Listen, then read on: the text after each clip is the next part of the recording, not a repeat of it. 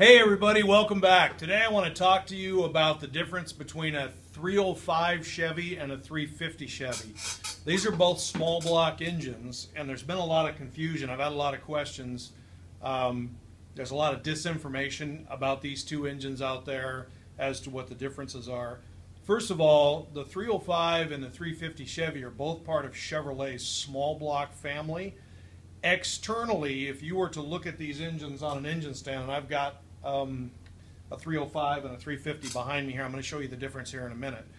But if you were to look at these engines fully assembled on the engine stand, you would not be able to tell the difference, because dimensionally on the outside of the engine they are identical. They're virtually the same. A lot of the parts are interchangeable, the heads, the intakes, the exhaust manifolds, a lot of the pulleys and belts. So there's really only one difference. Well, there's more than one, but there's one basic difference between a 350 and a 305, and that is the bore size. So this is a 305 Chevy, and if you'll notice that I wrote the size on here, the 305 has a 3-inch 760 bore size, which is right at about 3 3/4 inches.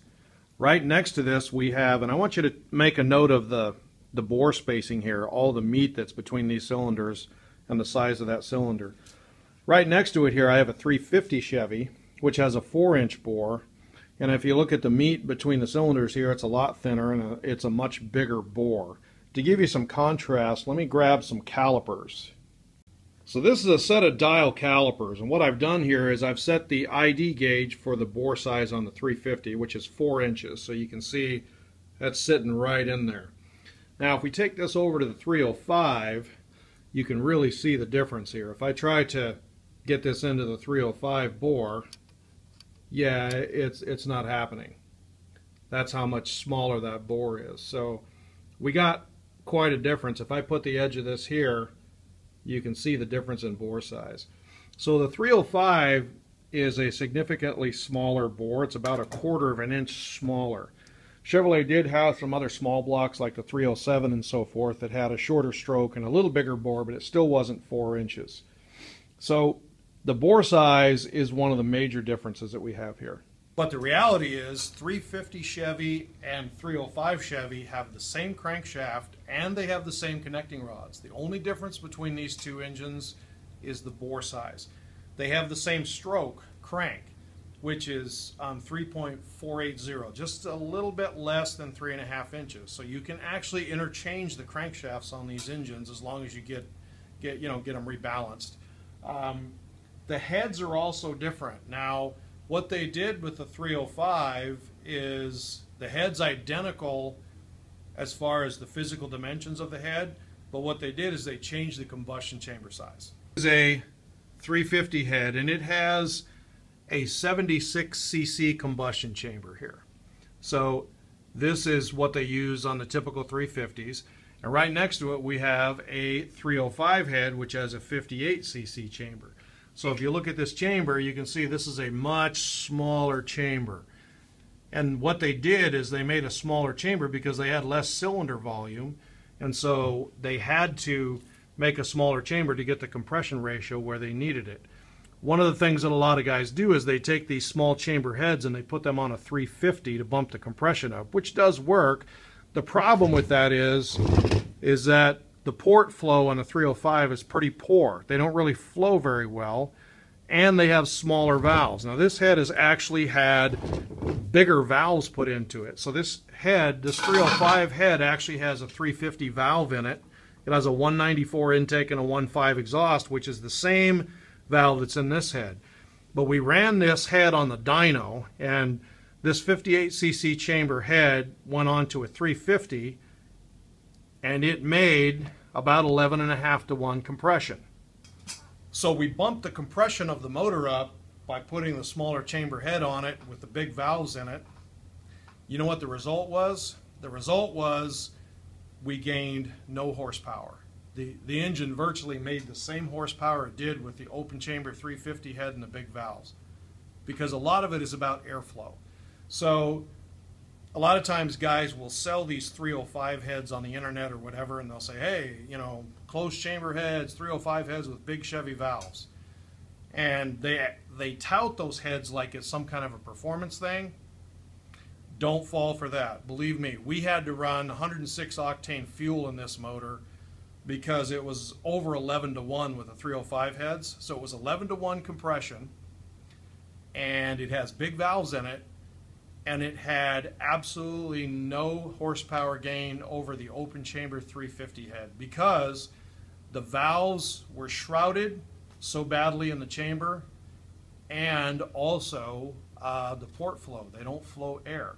So 305 heads on a 350, yes, you can put them on, yes, you can bump your compression up, but quite honestly, you're wasting your time and your money doing that. You don't really want to because you're not gaining anything.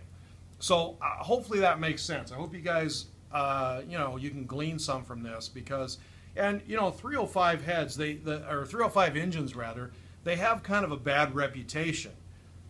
305s, it's not a 350. I understand that, and it's probably not going to make the power of a 350, but they run okay.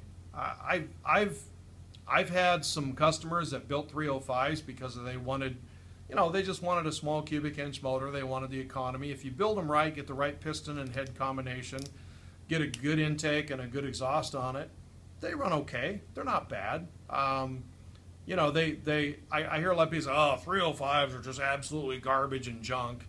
Well, a lot of that comes from the fact that people have taken 305 heads and put them on a 350, and they're kind of disappointed, and they're like, man, this thing's really a piece of junk.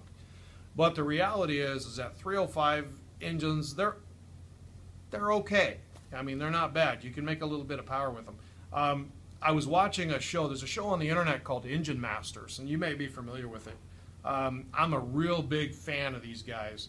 Steve Dolchek, that's what Freiberger calls him. David Freiberger from Hot Rod Magazine. Mike Finnegan, they do a show called Roadkill.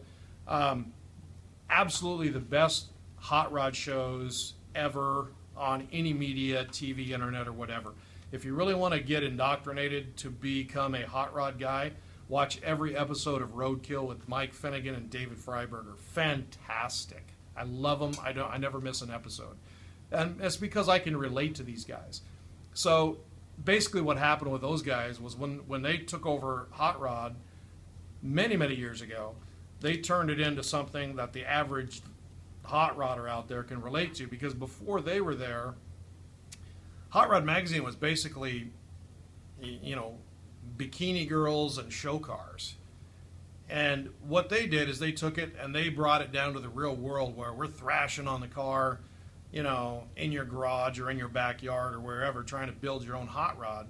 And they've really, the reason that they are so successful is because they have really touched on a nerve with hot rodders out there, because we're able to relate to what they're doing on Roadkill, and they do a lot of comparisons on Engine Masters. But anyway, they took a 305 on Engine Masters. If you get a chance, watch it. And they put nitrous into it. Well, they ended up blowing the motor up. But that's because it had stock pistons and stock ring end gap. Had they opened up the rings on that motor and gave it more clearance, it probably would have kept running and made a lot of power. But that 305 made really good power on the dyno for what it was. So it was pretty impressive. So, if you got a 305 out there, a lot of people are going to say, oh, that's a piece of junk, just get rid of it. They're okay. If that's all you got and you want to run one or build one, go for it. So hopefully that helps you. I mean, really the only difference is the bore size. The 305 has a smaller bore. It has less cylinder volume. The crank and the connecting rod and the stroke is exactly the same. So if you have any questions or comments, make sure you post them below. I'm sure I'm going to get a bunch of comments from people telling me that 305s are absolute garbage and you should never build one. I'm sure I'm going to get that. But, you got to be open-minded to this stuff. So post any comments or questions you have below. I'll do my best to get back to you. I know I don't always respond right away. I get 300 emails a day, man. I'm trying. So I'll talk to you soon, and I appreciate you watching.